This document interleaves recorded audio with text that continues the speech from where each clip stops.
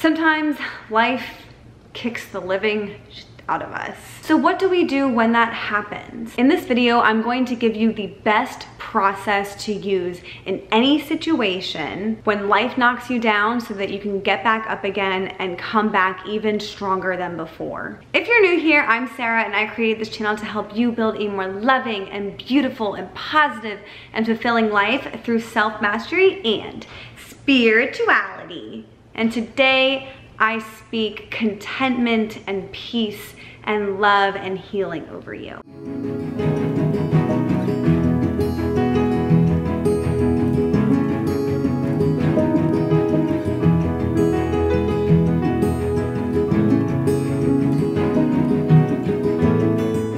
First, no matter what happened, it's very likely that a sense of shock will set in, almost like a disbelief, something that you just can't wrap your head around. And this is typically the time where a lot of different negative or emotions that we don't want to feel will arise. Let them. Let the hurt come out. Cry, curse, be angry, be sad. You're allowed to be. You're allowed to be those things when something upsetting or potentially life-changing has happened to you. This is the time when you really truly need to give yourself grace and allow these feelings to come up, because if you don't, if you suppress them, they will literally, that energy of those emotions will get trapped in your body and they're going to have to come out at some point in some way. So you might as well get it done with right up front. This could be days, it could be weeks. I mean, sometimes it could even be months. If it's the latter and it does take a while, or you project that it's going to take a while for you to heal from whatever or move on from whatever has happened to you, I highly recommend, when it feels right to you, to start to contradict those negative emotions and thoughts with positive ones, even if it's something super small. An example of this is very easy, such as, I know things are going to be okay in the long run. Even though I'm hurting right now, I know that eventually I will heal from this. Just something like that, something that's simple and easy. And this is specifically a really good time for you to practice self-care, whatever that may mean for you specifically. If you do need some direction or some help for some ideas as far as self-care, I do have a video I'll post right here that I do on my self-care days. But I will say that something recently happened to me that felt pretty life-changing, and it actually is what inspired me to make this video. And so some of the things that I did was to allow myself, like I put a time frame on how long I would allow myself to stay in that negative state.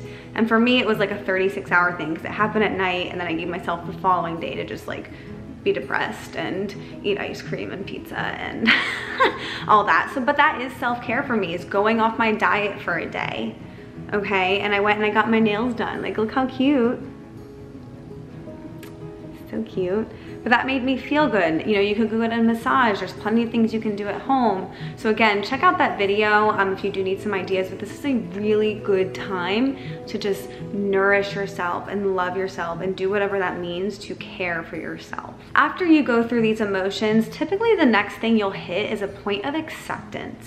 Now, this is different than the feeling of feeling defeated, and sometimes that can come along as well. But again, that does go back to allowing those feelings to come up and then starting to slowly replace them with those positive thoughts and intentions. For example, you may think, how am I ever going to get through this?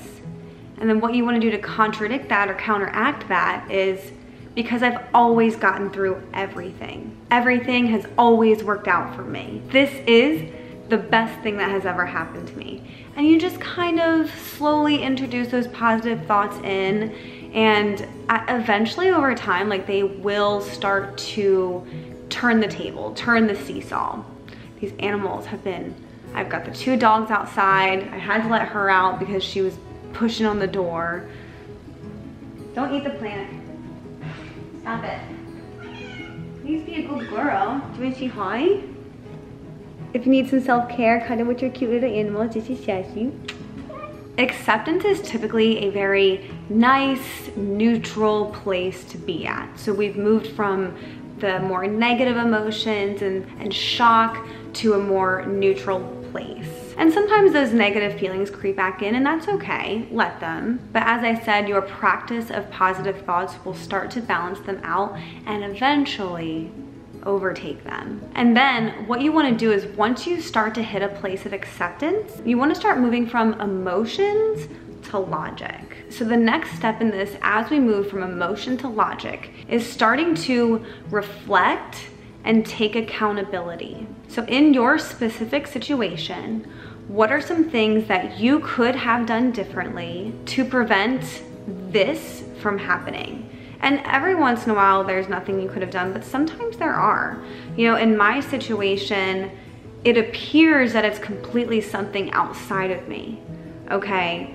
But the reason that I'm stressed out about it, if I really look at myself, is because of something I did. Even sometimes when it doesn't seem like there's something that like we could have done differently, most times, 99% of the time, there is. And the thing is this practice is really important, because this is truly where you get life's deepest lessons that can build you up long term if you actually do it and you do it the right way, and you can truly look at yourself with love, but understanding that like there are things that we can do differently for different outcomes.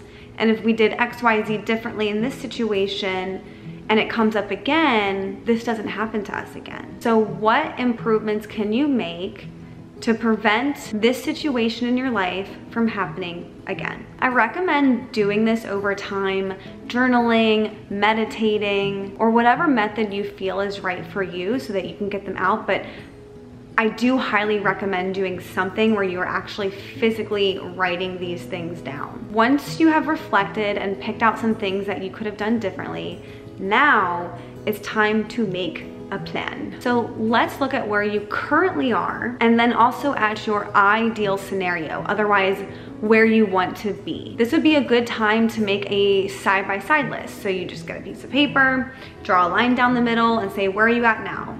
Well, I currently have no income because I was fired from my job. Okay, well, what income do you want? Go down those lists until you have everything out in regards to this specific scenario that you're dealing with. Now, this is also the time where things can start getting fun. You really want to start hyping yourself up. Like, I'm a boss ass bitch, I'm the king, I'm this, I'm that, I got this. Even if it doesn't feel authentic at first, because a lot of times it's really not going to. But I promise that with repetition, it will feel authentic eventually. So what you do once you have this list is now you want to, what I call, bridge the gap, okay? So how do you get from point A to point B? So sit down and list out 10, 15, 20, whatever things you want to that could get you from A to B. Even if it doesn't seem realistic, even if it seems like it's so far out of reach, because what this can do is trigger other ideas that you may have not been thinking before because your brain was closed off of thinking that way. So even if you don't feel like these specific things are realistic for you to do, start writing them out anyway and go as long as you can with the craziest ideas. Anything that comes to mind, write it down. And you don't know what types of ideas those could trigger. Now, what's really cool about this process is the more times you use it and the more times that you do this, the easier and quicker it goes. So like I said in the beginning of this video, what I went through recently, I gave myself 36 hours to be in that first stage. 2 years ago, I would have needed at least a month, if not more. So I promise, guys, this process does work if you truly move through it with the most vulnerable intentions and knowing that things are going to be okay and things are going to work out for you. And the last little tip I want to give you guys, having your faith on God, on the creator, on the universe, and just knowing in your heart that things are going to work out for you, and that we as humans can't see this bigger picture. We can only basically see what's happening right now. Sometimes what can help is if you think about a past scenario that happened where you were devastated or heartbroken or something what you perceived to be as bad happened to you that actually turned out to be the best thing ever. An example of this could be a past relationship where you thought you were going to marry this person, you thought you were so happy, and then years later after you've broken up, you realize how toxic that relationship is. You realize how grateful you are that that didn't work out. So why would this situation that you're in be any different?